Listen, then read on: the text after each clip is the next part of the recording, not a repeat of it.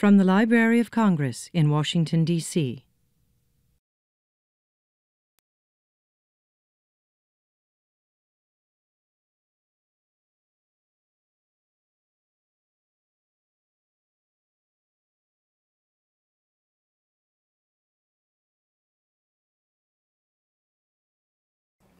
I'm Stephanie Marcus from the Science, Technology, and Business Division here at the library, and I'm the coordinator along with Sean Bryant for this series.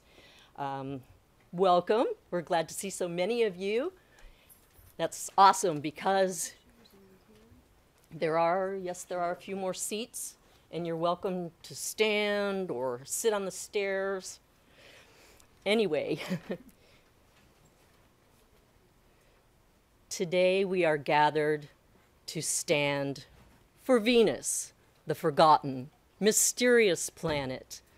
Venus has been overlooked for far too long. The U.S. sent a probe there in 1962, and that was the first probe sent to Venus. And the Soviets followed with the first landing in 1970. And there have been a few things, and some things as recent as 2010. The Japanese seem to have gotten in on it, but nothing in the U.S. So today's speaker is hoping to change all that. We have Dr. Lori Glaze here, and she's the principal investigator for the mission called DAVINCI. She can tell you what that stands for, but DAVINCI is very cool.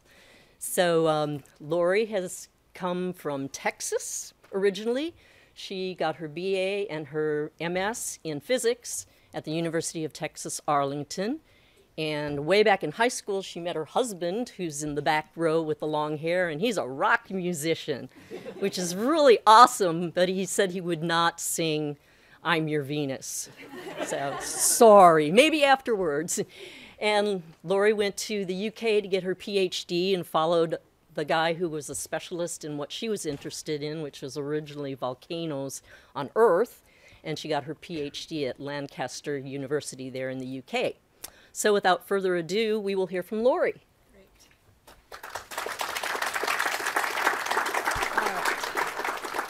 This is great. I'm so excited to see this many people here that have an interest in hearing about Venus. You don't know how excited that makes me. I want to thank Stephanie and the library for inviting me to come here and talk today about Venus and share with you some of the reasons why I find Venus so interesting and so fascinating.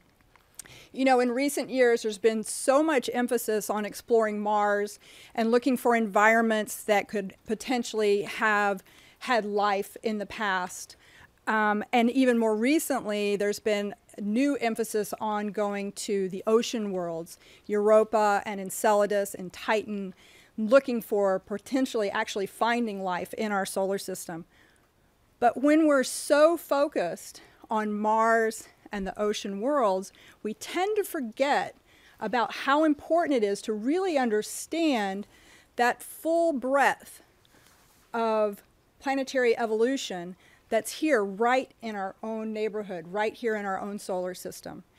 Venus is a natural laboratory right next door to Earth, very close by, that provides a great opportunity for understanding how a planet that maybe once was habitable, shown here on the left, back about 4 billion years ago, when we think Venus used to be a host, a home for vast oceans.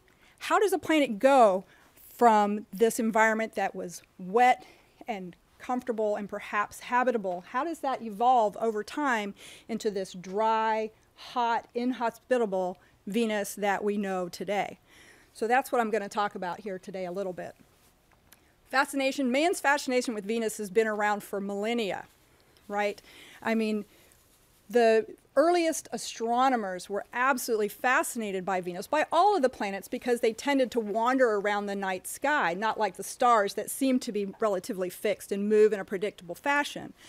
But Venus seemed to wander around like the others, and in addition to that, it was also the brightest object in the night sky, other than the moon, which caused some fascination. And it was unique in the way that it would jump back and forth. First it was the evening star, and then it's the morning star. And then it's the evening star, and then it's the morning star. And it does that because it's inside of Earth's orbit, and so we can only see it as we're looking towards the sun. So we see it just after sunset or just before sunrise. In fact, it has a unique kind of synced up orbit with Earth. This is an unusual fact that you can impress your friends and colleagues with. Venus, it actually is almost exactly linked with a 13-year cycle for Venus with an 8-year cycle from Earth going around the sun, almost to the second. So every 8 years on Earth, we see exactly the same pattern in where we see Venus in the night sky. If you're interested in seeing Venus, now is a good time to see Venus. She's actually visiting us in the morning sky right now. In fact, today, I believe, is the highest point in the sky. You'll see her right before sunrise.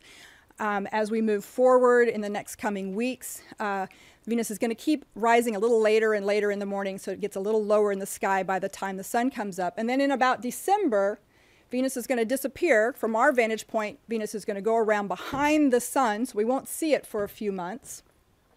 And then in about February, Venus is going to reappear in the evening sky and go through this whole cycle all again.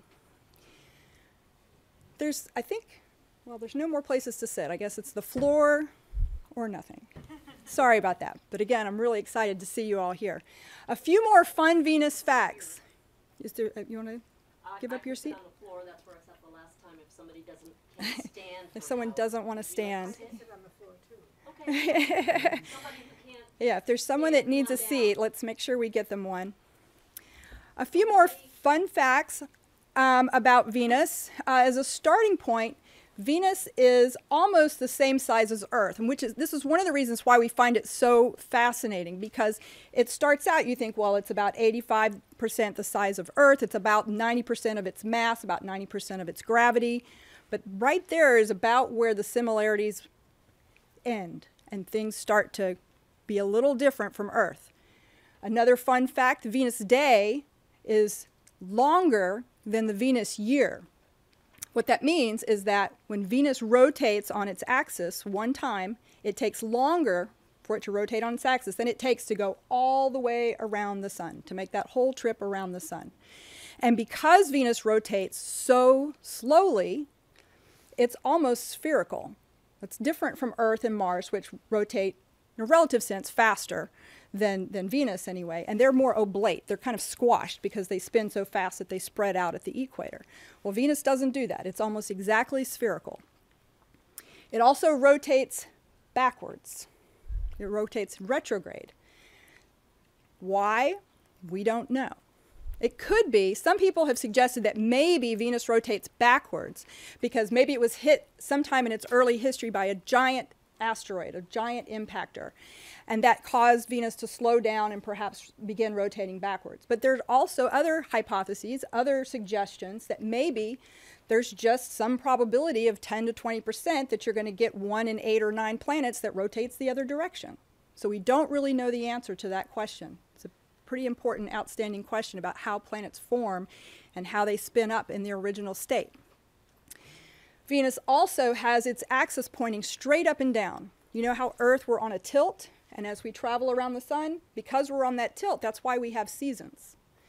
Different temperatures and different climates in different parts of the year. Well, at Venus, that axis, that spin axis, is straight up and down, and so there's no seasons on Venus. In addition to not having seasons, the atmosphere on Venus is incredibly thick and dense. So you almost have no difference between day and night as far as what it's like on the surface of the planet, other than the amount of lighting that's available. But even that's not much different. The atmosphere on Venus is about 96.5% carbon dioxide, which has set up a what's sometimes called greenhouse gone wild on Venus. Okay? And what that means is that that thick, dense carbon dioxide atmosphere is driving like a pressure cooker environment down on the surface. So the surface temperatures are about 860 degrees Fahrenheit. Let that sink in for just a second. That is hot enough to melt lead. It pretty much melts anything except for titanium. It's incredibly hot.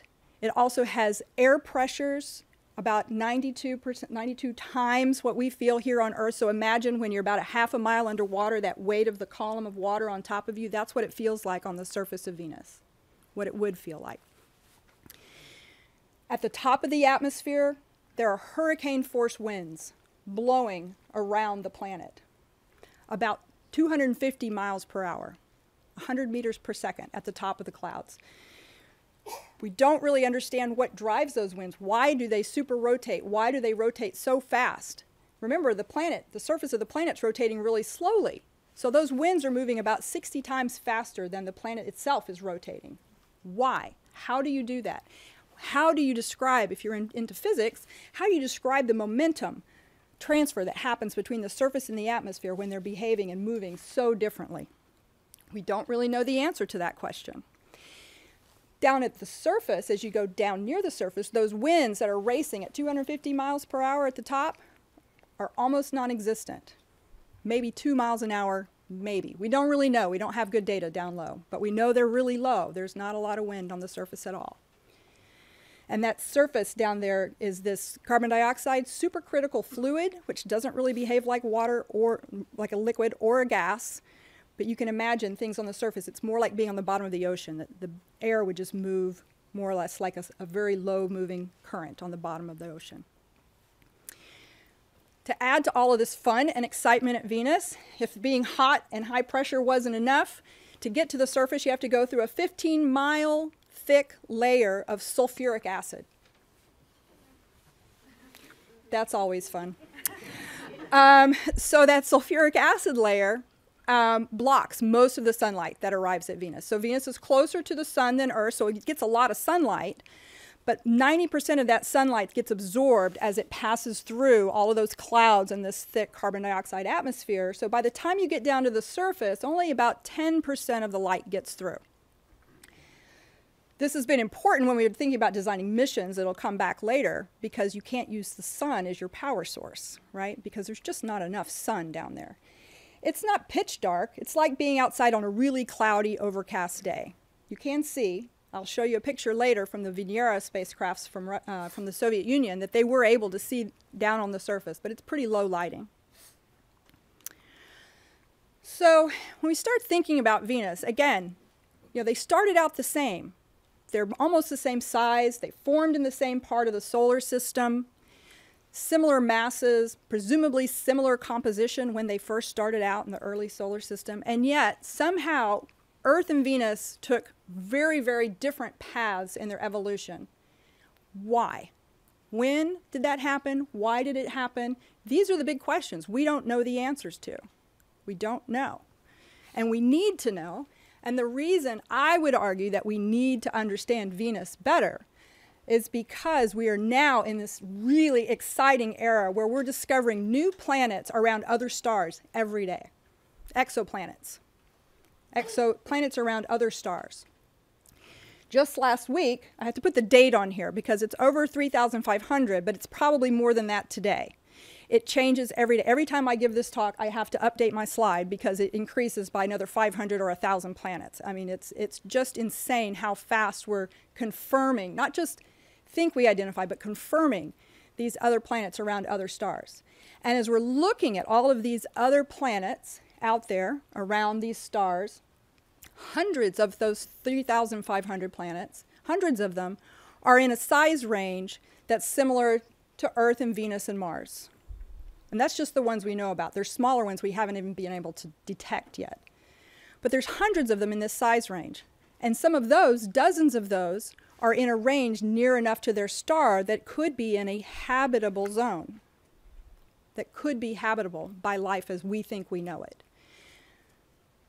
But if we don't know the difference, if we can't tell why Earth evolved the way it did and Venus evolved the way it did, how would we ever be able to tell the difference between Earth at any point along its evolutionary path? What did it look like 4 billion years ago, 3 billion years? What's it going to look like in the future? If we can't tell the difference between that and Venus and what it looked like 4 billion years ago and now and into the future, how are we going to decide as we look at all of these vast exoplanets, how are we going to decide where we want to go and where we really want to look for another Earth-like planet. It's my bet that most of those planets we're finding are going to be more like Venus than more like Earth. So we really need to understand why Venus turned out the way it did. So a very brief description of exploration of Venus. As Stephanie said, there has been some early exploration of Venus. She mentioned the early Mariner, which was great. The Mariner mission that flew by Venus, that was the first mission to go by Venus. I didn't include that here because it was pretty minimal as far as the results we got back. But we did get an important result back from Mariner, which was that we knew the surface was not going to be a lovely place for humans to inhabit. We learned that it was going to be very, very hot. Up until that time, there was a lot of science fiction that said it was going to be very tropical, and there were all these Venusians down there, you know, having a great day in the shade. But then all of that went out the window with Mariner. But Venus really was a popular destination for very early exploration in space, partly because Venus is right next door. It's easy to get to. Only takes a few months, 4 or 5 months to get there in a spacecraft. So the Soviet Union really had a lot of success at Venus. And the main reason they had a lot of success is that they had a brute force way of doing things. They would build 2 spacecraft, they'd build 2 landers, and they'd throw them at Venus. And if they didn't work, they'd learn from that experience, and they'd throw 2 more, and then they'd throw 2 more. Every time they'd launch 2 and send them out there and see what happened. And we learned a lot. We learned it was really high pressure, we learned it was really hot, we learned it was corrosive, and they learned they had to beef these things up in order to survive and make it to the surface. But between 1961 and 1983, they sent a whole slew of these things to Venus, and about 4 or 5 of them did really well and lasted for at least an hour on the surface. One of them lasted almost 2 hours, and we were able to get some really basic information about what the rocks were made of in the big plains where the landers landed. In 1978, the United States decided to join the game and try Venus. We first sent, this Pioneer mission included 2 parts. The first part was an orbiter. And the orbiter went into orbit at Venus in 1978, and it lasted until 1992, taking measurements mainly of composition in the upper atmosphere. Also, along with that mission, we dropped off 4 probes into the Venus atmosphere. One was a bigger probe, the large probe, and it carried instrumentation that let us try to measure some of the composition as we descended down through the clouds. There were also 3 smaller probes that went down. They didn't have the same kind of instrumentation. They mainly were getting after temperature and pressure as they went down through the atmosphere to the surface. The large probe was a good mission, but it had some issues. I'll talk a little bit more about that in a minute. In 1985, the Soviet Union decided to go back to Venus. They partnered with the Europeans to send another one of their landers and a couple balloons. The balloons lasted for a couple of days in the atmosphere, floating in the cloud layer, in that sulfuric acid cloud layer, which you can imagine, remember, it's sulfuric acid, so it's corrosive, so it's going to pretty quickly eat through your balloon material. Plus, when the balloon goes around on the backside, it's kind of hard for it to communicate back to Earth. So they lost the balloons after a couple of days. But again, some good information about the cloud layer. In 1989, the United States sent the Magellan mission. This was a great mission, carried a radar system that was able to see through the clouds and map the whole surface of Venus. It's a great map. It's the only map we have of Venus, so we're very glad to have it. But I'll remind you, we get so spoiled in this modern age. We look at the kind of images we get from Mars with, resolutions that are, like this. You can see individual pebbles and rocks on the surface. The Magellan images are the type of resolution similar to, if you go back and look at Viking images of Mars from the 1970s, that's what we have for Venus, okay? So it's very hard to answer some of the kinds of questions that we now address on Mars about actual geologic processes and geophysics. It's hard to answer those questions with these old data. So they're good, we're glad to have them, but we certainly need more new data there. More recently, the Europeans have been to Venus with Venus Express. They had a mission that lasted about 8 years, over 8 years, that mapped and looked at chemistry and dynamics in the cloud layers and in the upper atmosphere. And then, as Stephanie mentioned right now, is a Japanese mission called Akatsuki. And it was launched in 2010. It missed orbit the first time, finally got into orbit in 2015. It's a great success story of perseverance. They used their little tiny thruster engines in order to get into orbit. And so they're there, and again, making pictures and taking data of the upper atmosphere, looking at cloud dynamics. But I want to draw your attention to here is to think about the last time the United States went to Venus was 1990-ish. Again, with instrumentation that was probably 1970s technology. So that's where we are with that, with US. The last time anyone went into the atmosphere or down to the surface of Venus was in 1985. Again, with old technology and the kinds of questions that we need to answer, we just don't have the data available for Venus. But what did we learn? So we learned a lot. We did get some answers, but we also got a lot more new questions. But I'll tell you some of the things we did learn. One thing we learned, of course, is that the surface of Venus appears to be very volcanic. Most of the surface is covered in volcanic flows and volcanoes, and the volcanoes on Venus look more or less similar to the types of things we have on Earth. They look like volcanoes that we understand with lava rocks that come out just like they do on Earth. But the main difference is, this is Venus here on the left, and this is a Magellan figure showing topography. So the blues are not water, they're actually very low-lying areas, and the pinks and whites up here are the high levels, the mountains and things on Venus. But what we see on Venus is that there's no evidence at all for plate tectonics like we have on Earth. We have plate tectonics, our plates are all moving around, subducting under each other, riding over each other, and that's where most of our volcanism happens on Earth, is at those plate boundaries. We don't see those plates on Venus. We see volcanoes, so they must be popping up somehow. But what we don't know is why Venus doesn't have plate tectonics and Earth does. They should both be hot on their interior. They both need to be losing heat in some way. It's these plate movements and the volcanism along the plates, that's how we lose our heat on Earth. How is Venus losing its heat? It should still be hot. Is it still volcanically active? We'll come back to that one again in a minute. What does the surface look like? We have pictures from 4 landing sites from over 30 years ago. This is what we have for the surface. This is what we know. We've got a couple of these. It looks like dried up old lava. It looks like a basaltic flow. If you went out to Hawaii and walked around lava flows, they kind of look like that.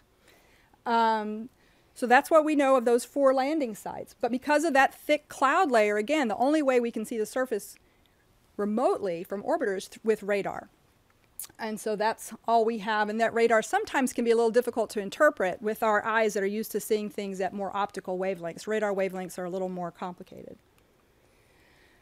Other things we've learned about the surface. Again, a lot of questions. First, again, about 80% of the surface appears to be covered in these lava flows.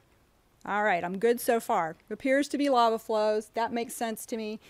From what the Soviet landers told us with their chemistry, we can infer, we can guess that most of those lava flows are something we call basalt, which is the most primary kind of volcanic rock. It's the kind of volcanic rock you find in Hawaii. It's very primitive. It's the kind of rock you find at the mid-ocean ridges on Earth. So that's not terribly surprising. That's good. But we found fewer than 1,000 impact craters on Venus. That's not very many. Look at the surface of Mars and Mercury and the Moon. Thousands, hundreds of thousands of craters of all sizes. You go to Venus, there's less than 1,000 craters that can be identified. Yes, it has a dense atmosphere. Yes, the smaller asteroids are going to be destroyed. But what about the big ones? Where's the big ones? There's not even any big basins like you see on Mercury and the Moon and Mars. They're not there. We haven't seen them. We don't know. They all appear fresh. There's not very many of them. And so the way this has been interpreted is, number one, the surface is pretty young. Okay? The other thing is those 1,000 craters that have been studied statistically appear to be randomly distributed on the whole surface of the planet, which tells us that the whole surface is more or less the same age. That's a little weird. I'm not sure how you do that either. So the question is, or what the assumption has been, that the surface is about 500 million years old, plus or minus several hundred million years old, but still relatively young, and it's all about the same age. So one thing that's been proposed is, well, maybe you need to constantly be resurfacing that surface with volcanoes, right, with the volcanic lava flows. And you can do that either through constant volcanism, which would mean the surface was very, very young or just turned off 500 million years ago. Or you can do it through periodic overturning events, perhaps, right? The interior gets really hot. You've got this lid, this stagnant lid trapping all of that heat, and then maybe every 500 million or a billion years that heat builds up and it just turns over and you get this rapid resurfacing of the surface. But we don't really have enough information to answer that question. We also have these unique geologic features that we see. They're higher than most of the rest of the topography. They're higher than the basaltic plains, and we call them tessera. Tessera is a Latin word, I believe, that pretty much describes this kind of a parquet-like fabric, right? This crisscrossing tectonic fabric that we see in this region. And these tessera, we don't really have any known analog in the solar system. We haven't really seen this anyplace else. We don't know where and how you can get these perpendicular faults that are disrupting and changing the morphology here. We don't know how you can do that. We also are even further intrigued by these things, these tessera regions. Again, they're higher than everything else. If you look at the stratigraphy, which is looking at the ages of things, we can look and we can see that some of the lava flows look like they've lapped up against the edges, which tells us that the tessera are older than the lava flows that surround them.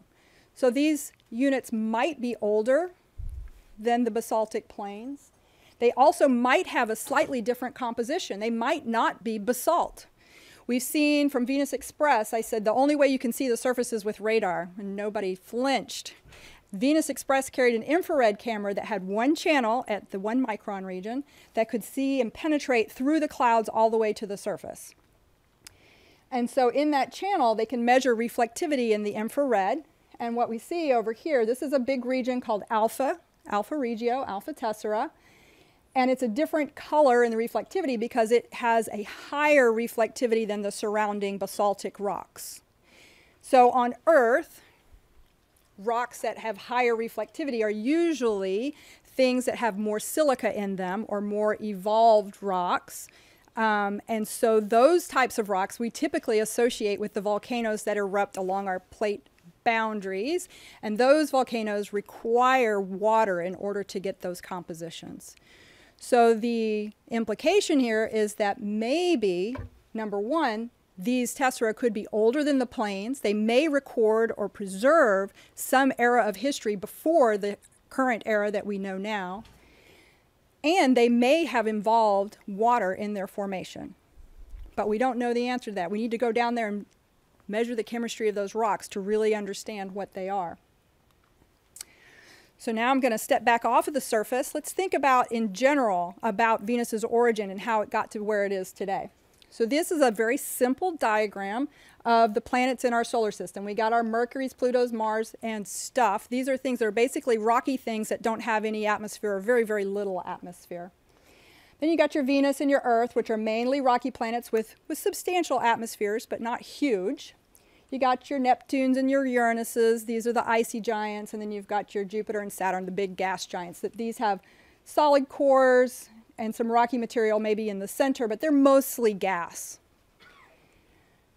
So Venus and Earth, I said, they're formed in the same part of the solar system. What we've assumed is that they formed from the same types of material and kind of started out in the same way. But the question is that a good assumption? Did they start out with the same kind of genetic makeup when they started? Well, the way we measure that on Earth and Mars and Jupiter and other planets in our solar system is by looking at particular gases that you can find in the atmosphere, the noble gases. And the noble gases are inert, or what that means is that they don't like to combine with any other gases. They don't want to play nice. They don't want to get involved in any chemical reactions. These are gases like the helium, neon, argon, krypton, and xenon. So what do we know for Venus? I've got a chart over here, and we've got Mars on the bottom, Earth in the middle, Venus right here. These first two green points are Venus, the data that we know.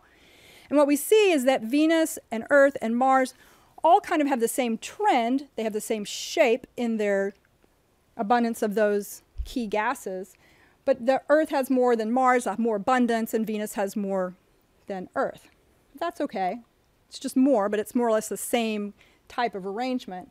So with neon and argon, we say, okay, we're in pretty good shape saying that Earth and Venus formed from the same materials, maybe more of something or another at Venus, but more or less the same. But then we get to the krypton, and this story starts to fall apart. The neon and argon were measured pretty well by Pioneer Venus. Krypton was also measured by Pioneer Venus and by Venera, one of the Soviet spacecraft. And what we have is kind of hard to see here, but you can see a giant error bar there for the green. And what you can see, those two measurements, the Pioneer Venus and the Venera, were a factor of 15 different from each other. So we don't really know how much krypton is there. And at one end of this error bar, we're pretty good with keeping with our story that Venus and Earth are the same. But at the other end of that error bar, we got to start over and start rewriting how you make planets. We don't know how you do that. How do you end up with that much less krypton when you have these other abundances of neon and argon? We don't know. So we really need a better measurement of the krypton if we want to answer this story. And then you come out to the xenon, and nobody's ever measured xenon at Venus. It's very difficult to measure. It's present in really, really small quantities, so it's hard to get your hands on what it is.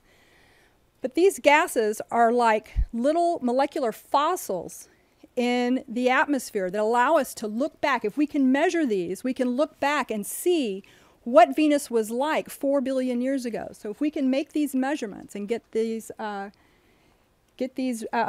of the krypton and the xenon, we'll be able to look back and see into the history and understand what Venus was like when it first formed. Another major question, I think I alluded to this at the beginning, is that we think Venus was an ocean world when it started out. It used to have vast oceans. We know that, or we think we know that, based on a measurement from Pioneer Venus that measured the deuterium to the hydrogen. Now, deuterium is just another word for hydrogen that has an extra neutron in it. Okay, so it's a little heavier than the regular hydrogen, which makes it a little less easy for the deuterium to escape from the atmosphere. So the hydrogen escapes a little more easily than the deuterium. If we look at both deuterium and hydrogen and the relative amounts of them there, we can see about how much of that hydrogen has escaped over time, and by understanding that, we can look back and infer how much water must have been present in the past. If we know that number well enough, we can also start fitting our models to understand when that water disappeared and how that water disappeared over the 4 billion year time frame. So we're pretty sure there was water there 4 billion years ago. We're pretty sure there was a lot of it there. We don't know when it was lost. Originally, we all assumed it was probably lost very early on, 4 billion years ago. But just recently, a paper came out, maybe a year ago now, that said maybe, according to these new modeling studies, there was actually water present on Venus, liquid water on Venus, 1 billion years ago, 1 billion years ago. That's pretty recent in geologic time. It would also mean that if there was really water on Venus until 1 billion years ago, water would have been much more persistent and long-lived on Venus than it was on Mars. Are we looking in the wrong place? Just a thought. Just a thought. Just saying.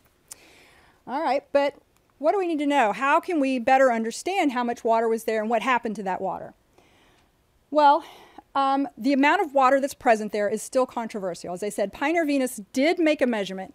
However, Pioneer Venus was a great mission. Loved it. It gave us a great insight, made wonderful measurements of the composition of the atmosphere as it descended through the atmosphere. And then as it was going through that wonderful sulfuric acid cloud layer, a sulfuric acid droplet got sucked into the mass spectrometer and clogged the inlet. So we got a measurement of that one sulfuric acid droplet, which is great. But we missed out on a lot of other stuff because we didn't get anything else below that, which is too bad. Because there's a lot of information we need to know. But even that one measurement on that one droplet isn't good enough to tell us what we need to know. In part, we have other measurements from Venus Express that took measurements of the D to H, this deuterium to hydrogen, above the clouds. And those measurements show a D to H ratio that's as much as 3 times more than what we measured on Pioneer Venus. So now we're throwing our hands up. I don't really know how much water was there. I don't really know what that D to H ratio is in the deepest part of the atmosphere. This is a chart over here that just shows D to H for a bunch of different places in our solar system, and the numbers we have for Venus are basically off the chart, but we don't really know where Venus lies. And that's a question we need to answer if we want to understand its water history. Thinking about the atmosphere, I mentioned that the clouds at the top are moving at 250 miles per hour, hurricane force winds. What drives that? How does that happen? We can watch it, we can observe it, but we can't model it. We're not doing a very good job of modeling it. We don't really understand why they move so fast. We don't understand how the sun interacts with the molecules that are in the clouds, the types of chemical reactions that happen in the cloud layer or within the atmosphere, and how the sun plays a role in that, we don't fully understand. There's also half of the UV, the ultraviolet light that hits the Venus atmosphere, that gets absorbed in the Venus atmosphere, that may have something to do with this whole story of dynamics. You can see this image over here, this dark area. This is from Venus Express, again, ultraviolet image. You can see dark areas and light areas. This ultraviolet light's being absorbed, but we don't know what that is. We don't know what chemical species is doing that. If we knew that, it might help us answer some of these questions about the chemical processes going on in Venus's atmosphere. But we don't know. Deeper down in the atmosphere, we know even less. We've had Venus Express, we've had Akatsuki, we've had Pioneer Venus Orbiter looking at the top of the clouds. But getting down below the clouds is really challenging. It's hard. So we don't know a whole lot. This chart on the left basically is hard to read, I know, it's very tiny. But this says Venus Express and Akatsuki, which are orbiters up high looking at the atmosphere. Here I've got the little Vega balloon making its little rounds around the planet for 2 days looking in the cloud layer. The Pioneer Venus probes that were able to probe part of the atmosphere but then sucked in an acid droplet and stopped working. And then we have landers down on the surface. But this little cloudy area down here that's hard to see, this part is really virtually unexplored. We don't really know what's going on in that part of the atmosphere. I've got Earth over here for scale, and again, hard to see, but this is an airplane, okay? That basically says, the comparison here is this is 75% of Venus's atmospheric air mass below that altitude. 75% of Earth's atmospheric air mass is below the altitude where aircraft fly. So just imagine if we didn't know anything about Earth's atmosphere below the height where aircraft fly. That's a pretty big, important part of our atmosphere that we don't understand on Venus. The chart in the middle, these are all different chemical species names. You don't have to memorize them or know them, but this is OCS is carbonyl sulfide, CO is carbon monoxide. Most of us are familiar with that. H2O is water, SO2 is sulfur dioxide. What's showing here are the amounts that we think are present in the atmosphere of Venus down below about 30 kilometers above the surface. But all of these little wires on this diagram are guesses based on models and assumptions. We don't know. We're guessing what we think is down there, and we're guessing about what those chemical processes are that are going on in the deep atmosphere. We don't really know. This is another attempt at trying to understand how we came up with that wiring diagram on the other page. Again, you do not need to understand this chart.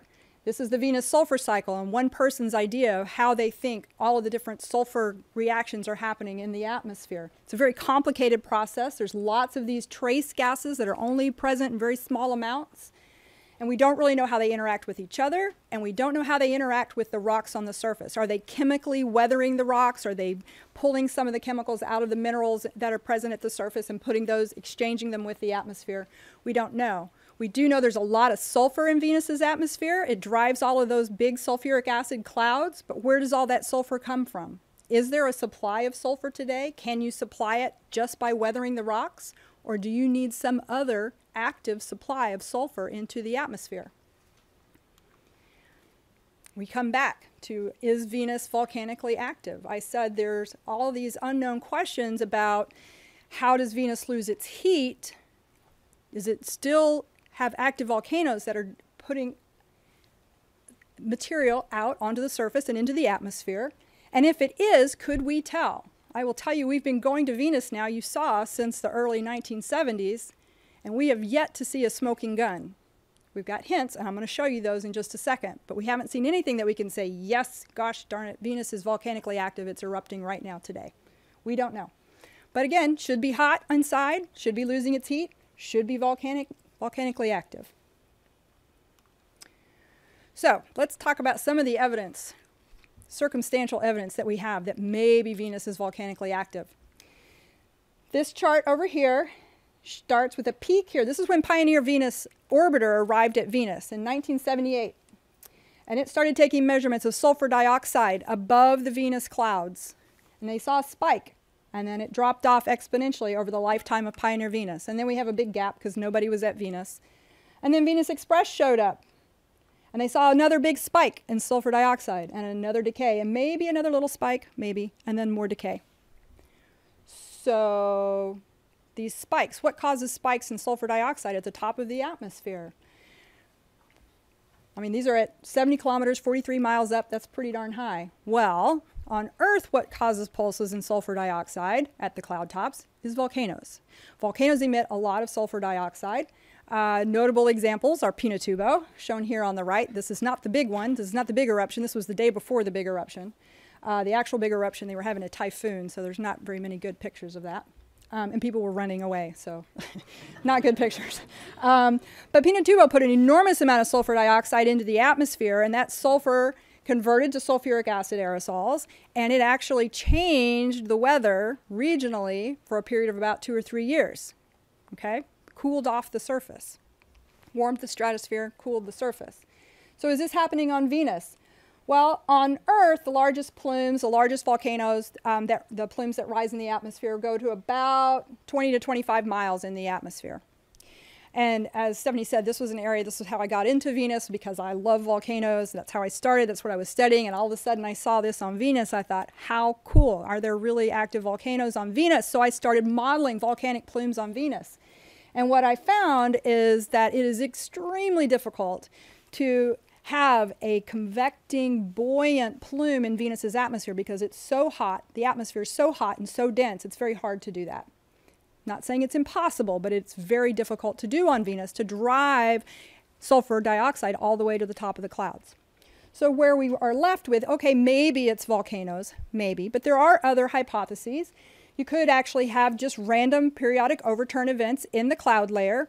We know that beneath the sulfuric acid, just below the clouds, there is kind of a reservoir of sulfur dioxide there. That's where it accumulates. And so if there were just a random overturn, you would get a little pulse of sulfur coming up to the top. You could have even had a meteorite disturb it and cause that overturn. So there's other hypotheses. Volcanism isn't the only answer, although it's very tempting to want to go that route.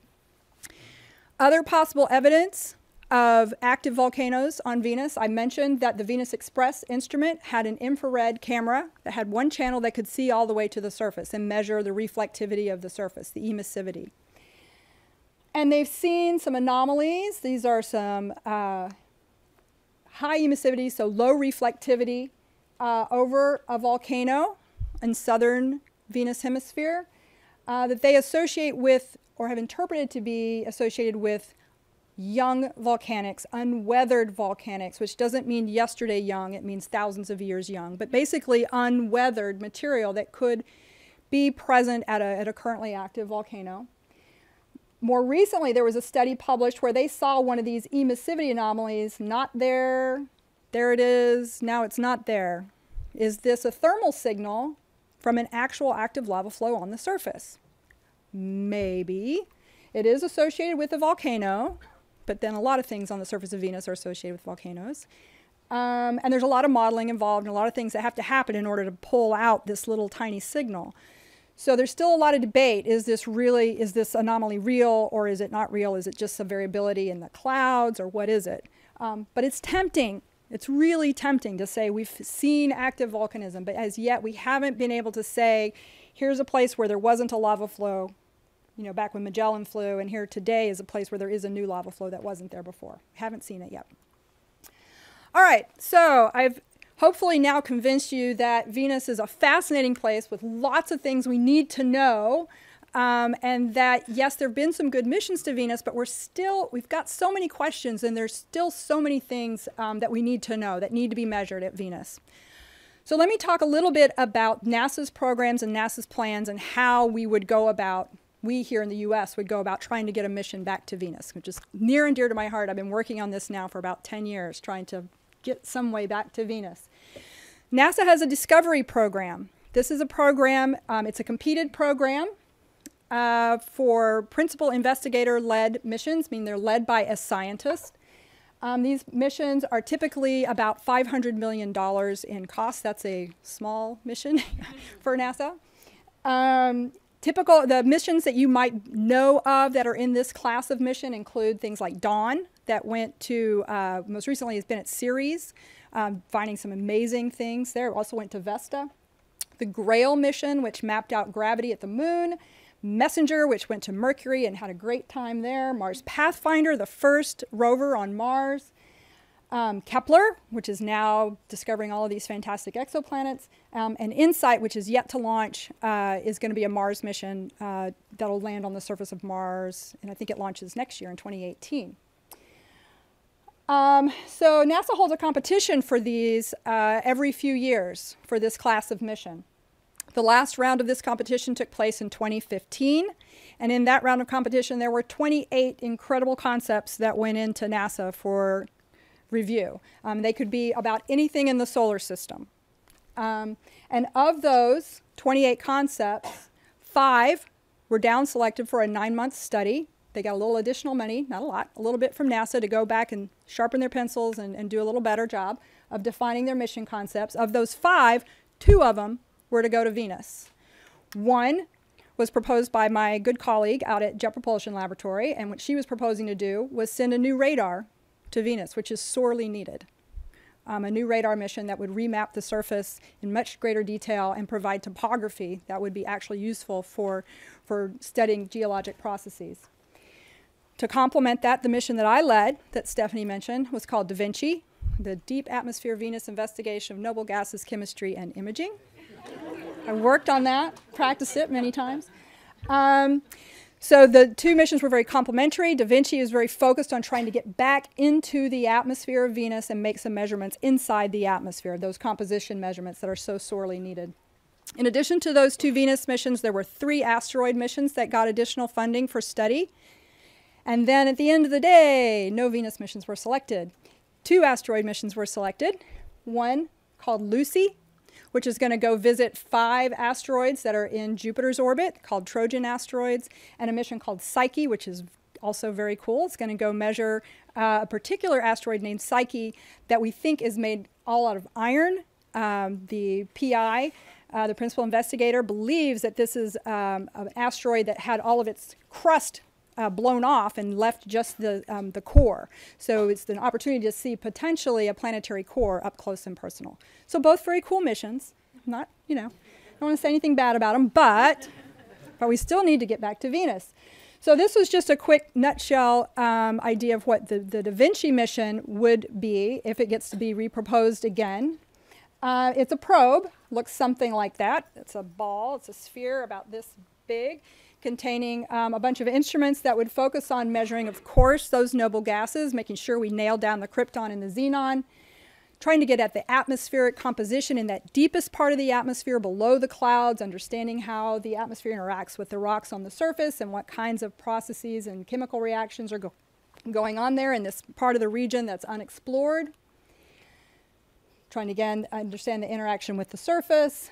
And then we would take pictures, of course, because if you're going to go down, you got to take pictures. And we would go over that unique terrain, that tessera terrain that we don't understand, we don't know is it potential continents, and try and get some pictures that our eyeballs can relate to and understand what's going on there. So that's DAVINCI, not selected yet, but don't give up hope, because there's another program at NASA called New Frontiers. New Frontiers funds missions that are about twice as much in cost. So these are the medium class missions for planetary at NASA. These are about $1 billion. This program was established in 2003, and so far there have been 3 missions in the New Frontiers category. You've probably heard of them. New Horizons, which was out at Pluto in July of 2015. Incredible mission, took some amazing pictures and got some great data of Pluto. It's now heading off to another Kuiper Belt object. Juno, which is now in orbit at Jupiter, and OSIRIS-REx, which launched last September, is going to fly to an asteroid named Bennu. It's going to fly around it, orbit around the asteroid, and better understand the asteroid. And once it's mapped it out really good, it's going to dip down, take a sample, and bring that sample back to Earth so that we can study it for decades to come. So that's a very exciting mission. NASA likes to try to compete this category probably about twice every decade. And so there's a current competition going on right now. It just closed at the end of April. My intel tells me that we think there were about 13 proposals submitted. That's hearsay. There's no official accounting yet, but I think there were about 13 proposed. And of those, again, my intel, it's not confirmed, so off the record, 3 Venus concepts out of those 13, I believe. Again, I can't talk about the other 2 that I don't know anything about, but I do know about one called Vicky, which is actually mine. Again, I'm leading this one as well as principal investigator. And of course, since we didn't win in discovery, we took our DAVINCI concept and said, what can we do to add to this concept and really, make it a billion-dollar class mission? And so what we did was we took our descent probe and we gave it some stabilizers so that it could land on the surface. So in addition to doing all of the things that we were going to do on DAVINCI, which is measure all of those gases and focus on all of that science that could be done while you're descending through the atmosphere, we would then land on the surface, again, landing in one of these really interesting tessera environments to see if we could measure the chemistry and the minerals and morphology, which is just a fancy word for trying to understand how geology has shaped the surface. Look very closely at these on the surface of Venus. So that's what the Vicky mission is. It's Venus in situ composition investigation. So that one's in competition. We should know in between October and December will be an announcement from NASA headquarters indicating which of those 13 or so missions are down selected for additional study. We've got our fingers crossed that at least one of those 3 Venus missions will get selected. I've invested a lot in mine, and I'm very partial to my mission, but I'm also more partial to Venus. And so what I really want to see is a mission to Venus. All of the scientists that have proposed the Venus missions are excellent. All the missions are good. We just have to get one of these days. We will. Outside of NASA, who's thinking about Venus?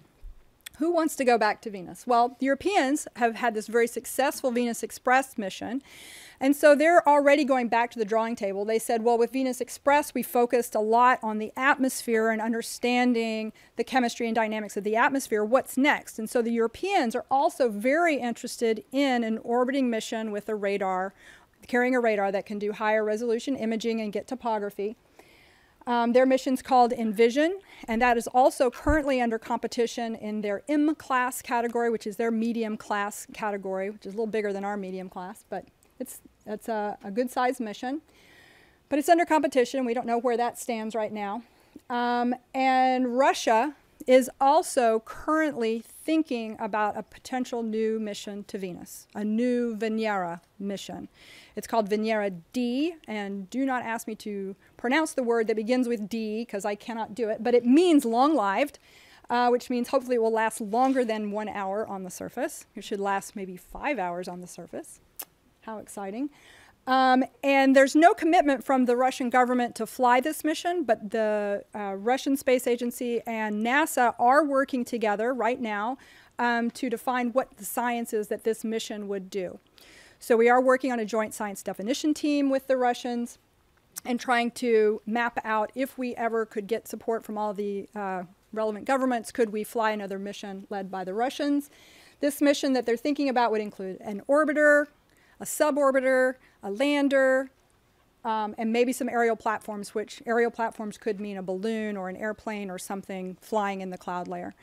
So it's a pretty aggressive plan right now, and at this point, as I said, no funding or any dollars really associated with it. But the scientific community, there's no lack of interest from the scientific community. It's trying to get the agencies and the governments to put some money behind it, make it happen. So with that, I think I'm going to wrap this up a little bit. The key things I really want you to walk away with today, number one, Venus is very similar to Earth. It was similar to Earth. They started out, we think, very similar, but somewhere along the way, something happened.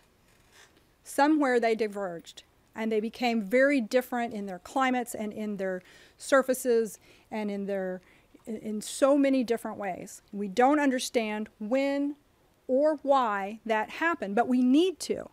We need to if we want to understand how these rocky planets with atmospheres, how they form, how they evolve over time. How did that work even in our own solar system with our little suite of Venus, Earth, and Mars? We've got 3 end members there. We're missing one. We know Mars pretty well. We don't know Venus. We need to do that. If we're going to understand and interpret the exoplanets that we're discovering, we're missing some important information on Venus. Another thing to walk away with is right now, as of today, there are no planned Venus missions of any kind by any country right now. Lots of things in the works, but there have been lots of things in the works for many, many years. We did a count the other day. Within NASA competed programs, Venus is 26-0. 26 proposals and 0 wins. So, you know, need a little love for Venus so we can get back there. So my last pitch to you is that for me, what I think we really need to do to get back to Venus is really get back into Venus's atmosphere. The missions that have been to Venus's atmosphere, the Veneras, the Pioneer Venus Large Probe, they got us started, but they really left us with more questions than answers. We've had since 1978, I think I wrote it down here so I wouldn't forget, 6 orbital missions. 6 orbital missions. It's time to get back into Venus's atmosphere, make those in situ measurements right there in place in the atmosphere, and see what we can learn, not just about Venus, but about all of the other planets out there that are waiting to be discovered. So thank you.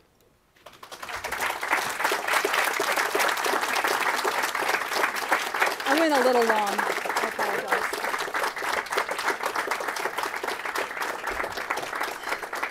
And I apologize for going a little long, but I will definitely stand here and answer questions for as long as you want to stand and ask questions. I think we have 2 options with our Venus exploration. One is somebody start a petition on change.org. Get enough signatures, maybe NASA will listen. Yeah. The other is private funding, all the billionaires who are going to space. But questions, there may be lots of questions, but there are no answers, right? Well, that's not true. That's not no answers. It's interesting you mentioned the private funding because there's been a lot of interest in sending, through private funding, sending people to Mars. There's not really, we can't really survive at Mars any better than we can survive at Venus right now, today, honestly, as humans. And there have actually been some interesting ideas for sending humans to Venus just on a swing-by trip. To swing by Venus and come back, kind of a geo-tours thing, go out there and experience it and come back. But if you want to think about ways to get humans out into the interstellar or intersolar environment, the interplanetary environment for an extended period of time, it's a possibility. We take some pictures on the way. That'd be cool. Sure. Just saying. Over here, yeah. Talk about the dynamics of the first Russian probes that landed. You talked about 1 hour, and I assume they had to go to some orbiter to send those pictures. If they missed that shot through sulfuric acid atmosphere and storms and everything, it probably wouldn't get back around to be able to do another shot. Could you talk about what happened, how they did that? The question here is about the dynamics of those early Soviet landers and how they were able to communicate their data back. Someone can correct me, but going off the top of my brain, my recollection is those were direct-to-Earth communication. As was the Pioneer Venus Large Probe. The Pioneer Venus probes were direct to Earth. They did not communicate through a satellite. I believe they communicated directly back to Earth. Very low bandwidth. You thought your dial-up modem was slow. It was very limited, but that's my recollection off the top of my head. That is a very challenging thing to do. It is something that through my mission design efforts we've looked at a lot at how you can do that with a spacecraft. And have the communication. One thing you can do is go on a flyby trajectory as opposed to an orbit. So that gives you an extended period of communication time as your lander or your probe falls through the atmosphere, and then you can continue communicating for that hour or 2 or 3 on the surface. And the next generation, you said, I think 5 hours is where we're at now, technology-wise? That's where we're at now, technology-wise, as far as cooling. I didn't get into a lot of the mission design stuff. I'm happy to answer those kind of questions, too. Most of the thermal control So we're talking about the lifetimes of these landers on the surface. A lifetime of 5 hours is probably limited by how cool you can keep your lander inside. At 850 degrees outside, it's hard to keep it cool on the inside. And with power limitations, you can't continue to power a powered cooling system. So most of the early missions, or all of the early missions and everything I know of that's been proposed to land on the surface would use a passive cooling, which is usually like a phase change material that would go from a solid to a liquid. And by doing that, it keeps the inside of your pressure vessel at a constant temperature, much like ice cubes keep your glass of water at the same temperature. But when all of that phase change material is melted, it's gone. So really the limitation there for 5 hours is how much of that phase change material can you bring with you. Questions? I'll go here next. Yeah. My daughter-in-law is a planetary geologist whose PhD projects were on the Mars rovers. She's now living in Luxembourg, and on our weekend Skype, she said there's a flood of private money coming into ESA and Luxembourg in particular for asteroid mining for commercial purposes. So what is the role of government versus private enterprise in your undertakings? So the question here is about private versus public funding in things like asteroid mining or any kind of resource mining. Yeah, well, on something like my project, like the DAVINCI, these are publicly funded through NASA without any private funding. Although that's maybe not totally fair because we do partner with industry pretty heavily. For example, the DAVINCI mission was partnering with Lockheed Martin, and they would bring some of their internal resources to bear on that, but not like a huge crowdsourced funding. I can't really speak to other types of publicly funded things and where you draw the line between NASA. That's kind of out of my, not only my area of interest and experience, but also out of my authority to speak on. So I apologize for that. I can talk to you maybe a little more after if you're interested. There was another question right here, and then we'll move around. If cooling is your issue, I suppose that's because the electronics, maybe the solders or whatever, is it possible to develop high temperature electronics using ceramics? This is a great question about how do we solve the thermal problem? Is it all just cooling, or can you also develop things that work in the high temperature environment? Great question. Yes, it could work. NASA has a funded program right now called Hot Tech, which is specifically focused on trying to develop high temperature electronics, which is great. I know of already a seismometer that's been developed that could actually function on the surface of Venus for a month under high temperature conditions. The problem is we've got the high temperature electronics, the soldering and the electronics work, but we don't have memory systems, we don't have transmission systems, we don't have the data storage and the communication capacity to get the data off the surface. So there's still a lot of investment and work that needs to be done there. NASA is investing in that. There's others that are investing in it as well. A lot of universities are doing research in that area. And so my guess is that somewhere along the line, the two will meet in the middle. We'll have things that can survive to higher temperatures, and we'll find better ways to encapsulate things to keep them in the range of temperatures where they need to be. But it's a great question. It's something that is being worked on. It's not ready to fly today, but someday. I think there was another question over here. Yeah? How deep is the atmosphere on Venus, and how does that compare with Earth? I think it's maybe somewhere around 50 miles. And then how far out does the heat radiate from Venus? Ooh, that's a great question. I'm not sure I know the answer. Okay, so the question is, how deep is the Venus atmosphere, and how does that compare to Earth?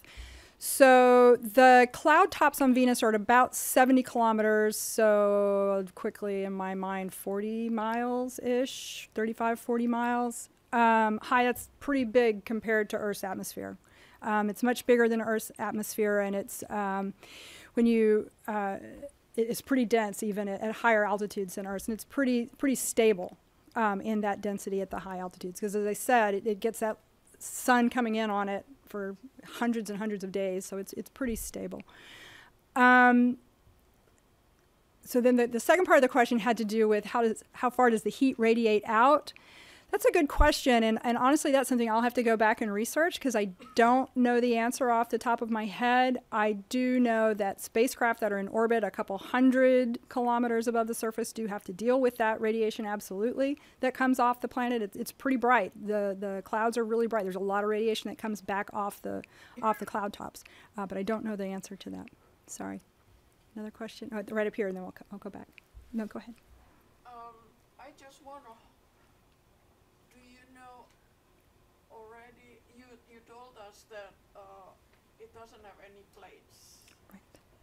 Now, if it doesn't have any plates, how are the volcanoes created? It's a great question. So the question is, if there's no plates on Venus, if it doesn't have plate tectonics, how are the volcanoes created? Well, this is a good question. On Earth, we do have volcanoes that are not on plate boundaries. We have a few, right? We know Hawaii is a great example of a volcano that's not on a plate boundary. It's actually what we call a hotspot volcano. It's fed directly from Earth's mantle. Magma comes straight up through the crust, right out onto the seafloor, and now But Hawaii. there should be a hole somewhere. Yes, there is a hole somewhere, definitely. And on Venus, there are holes, and what the models that we have for Venus are what we call these heat pipe or hotspot volcanoes, where the heat pipes are delivering the magma and the heat from the interior, right, from this mantle layer, out to the surface. And so then there's a hole in the volcanoes, the lava comes out from the vent at the surface. But again, these are pretty limited. If you want to look at how you can get rid of heat from the inside of a planet, they're pretty inefficient to just lose it during these individual heat pipes, as opposed to the kind of plate boundaries where we just unzip the whole Atlantic Ocean and lava comes out all along the whole thing. Yeah. A question back here? I found it interesting that the planet spins a lot more slowly than its atmosphere. I wonder if there's any evidence of, over time, a slowing of Venus, maybe because of gravitational lock, because maybe all the gravity is at the sun and we're faster because we have a lot of gravity on the other side, and whether that has any leverage for explaining maybe the newness of the surface, maybe building on the gentlewoman's question, if things inside are spinning either faster or slower over time, whether sort of the hot spots can form in that way, and whether if we can speed it up again, whether we can spin off the atmosphere and maybe make it happen. Speed it up. Well, that might be challenging. So the question has to do with how fast the atmosphere is rotating relative to the surface, and all the other tentacles that hang off of that, as far as implications for how the surface is, how these volcanoes are forming, and how planets in general feed volcanism through these kind of dynamics that go on inside the planet. And the answer to the first part of your question is that over the lifetime of the missions we've had at Venus, decades now, with Magellan and Venus Express and Akatsuki, there have been a couple papers, and I'm going to try to remember the details, and I probably can't fish them out right here on the spot, but there was a potential that they saw some change in the rotation rate over time. But then there was another paper that came out that kind of discredited some of that because some of the assumptions weren't quite right. So again, it's kind of being debated whether or not its spin rate is changing over time. It's still kind of out there in the debate, but it's possible that it may be changing. And in honesty, I don't remember if it's speeding up or slowing down. I'd have to go back and check that. But there's a possibility that it is changing. Whether or not you could spin up the planet again and try and blow off the atmosphere, there might be more effective ways to do that, like introducing things that love to eat carbon dioxide and things like that. Yeah, there's a lot of different ideas out there for terraforming or trying to make it a more habitable place now. Yeah. Is there another question? Maybe down here? Yeah. Do you know anything about the size of the core and how it compares to Earth's? Yeah, I think, again, I think from my recollection, the core of Venus is more or less the same size as Earth. So it's not that much different in size. What we don't know, though, is whether or not it's dynamically active. So at Earth, we have what's called a dynamo, where we know that there's convection going on, you know, outside of the core and in that deepest part of the interior, and that causes the magnetic field that we have here. Venus has no magnetic field, has no magnetic field. So this is yet opening another can of worms that I'll throw out there just for your consideration. At Mars, we use the fact that Mars doesn't have a magnetic field to explain why Mars has no atmosphere, that the solar wind has stripped off Mars's atmosphere because it has no magnetic field. Well, what's happening at Venus? Venus has no magnetic field, and it's got more atmosphere than than Earth and Mars combined. So how do you do that? So the core size, I think, is fairly similar to Earth. As I said, the densities, the masses of the two planets are relatively, on scale with each other, right? Scaled. But there are other differences between them that we don't understand. Yeah. Let's go right here. So I really liked your talk, and I found it super interesting, but I'm definitely sort of a layman on this sort of thing. I don't have a huge science background, so I was wondering if you could recommend any resources or stuff that we could look up to sort of learn more about this topic. Absolutely. There is a great book, actually written by David Grinspoon, who used to work here at the Library of Congress as astrobiology chair. And his book, Venus Unveiled or Venus Revealed or something like that, is an excellent book for the layperson to really get engaged. He talks a lot about just kind of the mythology of Venus, and he also goes through, it was written after the Magellan Age, and so he talks a lot about what was learned through the Magellan data. It's a fascinating book. He's a great writer. I'll give a little plug for David. You might want to spell his last name. Grinspoon, like grin, G-R-I-N, spoon, like spoon, S-P-O-O-N, Grinspoon. David. It's a great book. Let's go back here. Yes. Yes. When, fingers crossed, you win Yes. $1 million, when is your expected time frame to get back to Venus? Great question. So the Vicky mission, which is the current one that's under competition, the question is, when would we potentially get back to Venus on the earliest possible opportunity if we win the current competition?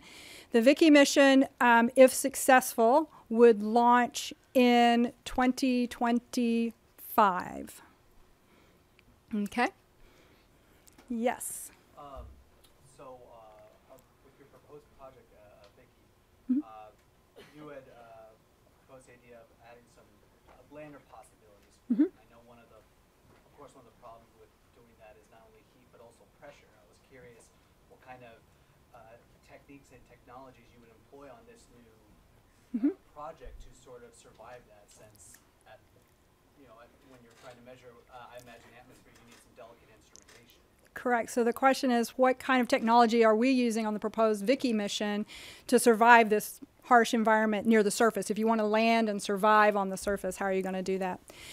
So in all honesty, the technology required is not that fancy. We have a very a pressure vessel, which is similar to the types of bathymeters and stuff that we send under the ocean that can withstand great pressures on their exteriors. It's spherical in shape, which is a good shape for trying to fend off lots of great pressures. We do have some more modern sealing technology than was used on the older ones that should help us keep from getting any kind of leaks.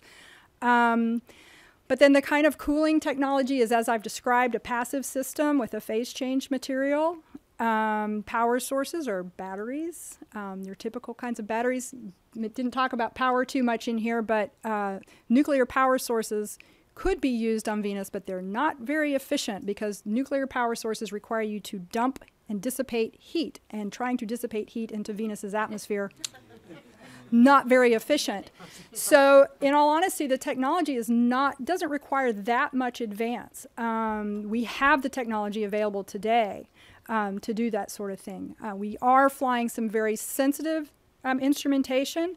A lot of the instruments we'd like to carry to Venus on either DAVINCI or Vicky are the same types of instruments that are operating on the surface of Mars now, the same types of measurements that are making great discoveries every day about the Martian environment at the Curiosity landing site. Those are the same instruments that we're proposing to carry on our mission. The biggest thing is trying to survive the entry loads. And so there are new technologies for trying to enter the Venus atmosphere to keep you protected from that atmosphere as you come in. And that's probably where the greatest technology development has been, that allows us to come in at low angles on the top of the atmosphere to reduce the G loads on all of those sensitive instruments that you... Yeah, I think Pioneer Venus came in at like 300 G or something like that. I mean, it's outrageous, you know, G-shock that it got coming into the top of the Venus atmosphere, and most of our instruments probably wouldn't like that very much. So we try and keep it much, much lower than that. Yeah. More questions? Yeah. Did any of the past missions look for radioactivity? Yes. Did some of the past missions look for radioactivity? Yes. The Venera landers included a gamma ray detector, which detected naturally radiating materials, uranium, thorium, and potassium. So we do have measurements of those naturally radioactive elements, and by looking at those, that was part of the data that went into trying to help us understand what kind of rocks are present on the surface of Venus. So that's exactly where those measurements came from. Maybe one more. I think I have one right here. Have you mentioned other large economies in the world like China, India, Japan, or Germany who are funding missions, or are they on the sidelines? Other large economies that might possibly be thinking about missions to Venus. I mentioned the European Space Agency, which includes a consortium of France and Germany. They would be partnering. A mission of this size would require all of them to be partnering together. So they are thinking about it in that world. Russia is thinking about it, as I mentioned. ISRO in India, the Indian Space Agency, is thinking about Venus. They've been thinking about Venus for quite a while. They've had some recent success at Mars.